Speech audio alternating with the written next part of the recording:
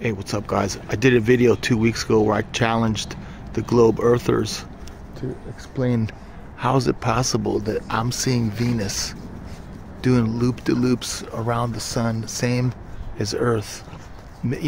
500 million mile loop-de-loops around the sun, along with Earth in its orbit. This is a planet. Well, it's not a star. I mean, it's like cloudy tonight.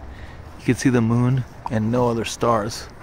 So this is a so-called planet. Where'd it go? Right there. It's big. I mean, you can't tell with this little cheap camera phone I've got, but it's big.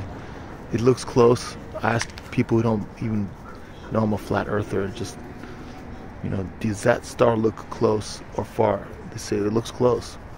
So yeah.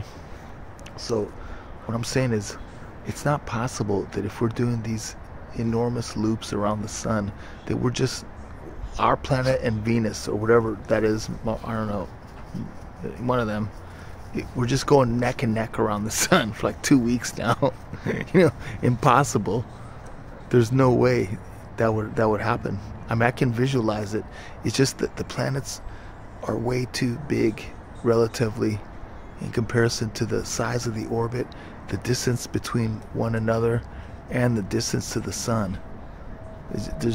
There's just no way that we would see that day after day for 2 weeks now. That's just since my last video. It's been there longer, and I can visualize it, and it ain't gonna happen. What I'm saying, we'd see that planet, by chance passing close to us, so that we could see it on its merry-go-round trip around the sun, maybe once every 50 years. Okay, bye. So again, I challenge again.